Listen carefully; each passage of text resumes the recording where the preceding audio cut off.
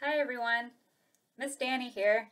Today I'd like to show you a song to work on the dollar up strategy. This is a dollar up echo song. The dollar up strategy is used when making purchases. So if something cost $4.50, you would round up to the nearest dollar, which would be $5. A lot of our students are working on this skill, so I'd like to share this echo song with everyone. An echo song means that there's a call and response pattern between you and the student. This call and response, along with a strong, steady beat, help to keep the student engaged. It helps make it fun, and it helps make the activity feel more structured. For this activity, there's a lot of ways that you can adapt it. You can use the grocery store and grocery store items. You can use a clothing store and shop for clothes. You can let the student choose what they want to buy. There's lots of adaptations. So what you'll need are whatever items that you're shopping for. If your student's using pictures or Braille or words, however they're learning, you'll need those cards. You'll also need different dollar amounts, whether that your student is reading them or just for your own self. And you'll also need dollar bills or play money to help count. And then optionally, you can play this on a drum with a strong, steady beat. If you don't have a drum, you can just play on the table or on your legs. I usually just use my legs to do some body percussion, so that's what I'll be doing today. So I'll go through this chant once with the student responses so you can hear how the whole thing sounds. And then I'll go through it a second time with the student responses as blanks so that you can hear how that might sound. All right, here we go.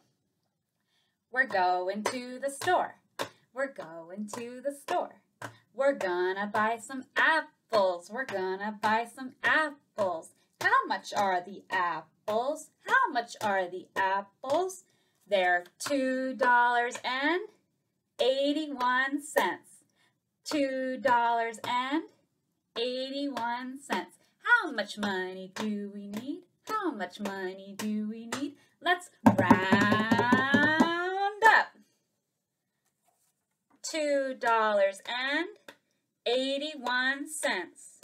$2.81. How many dollars? $2. How many cents? 81 cents. How many dollars? $2. What's one more dollar? 3. Pay me, please. Pay me, please. And then you wait for the student to pay you the $3. And you say, "Why, thank you very much. Why, thank you very much." All right, so there's lots of ways you can adapt this.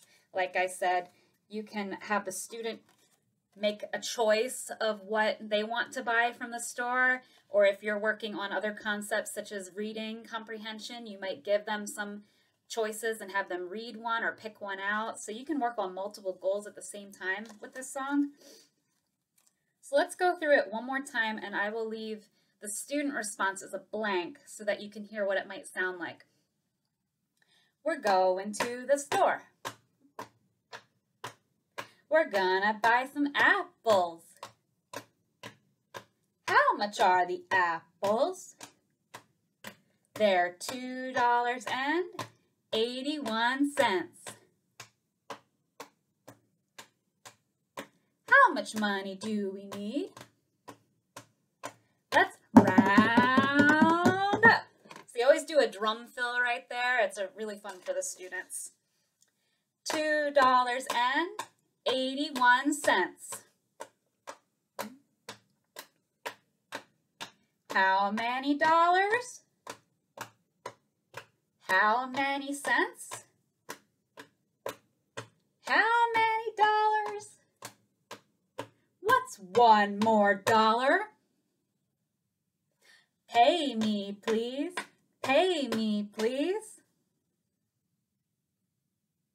Why, thank you very much. Why, thank you very much. So as your student improves, you can also adapt the song by leaving out parts. The original, I have them repeat the dollar with the cents, then repeat the dollar, repeat the cents, and repeat the dollar one more time, so that's the last thing they hear before they have to round up to the next dollar. But if they're doing a good job, you can leave out that last step. You can even bring it way back to let's round up and see if they can tell you what the next number is. So that's the Dollar Up Echo song, and I hope you enjoyed it and it's useful for you and your students. Have a great day. Bye.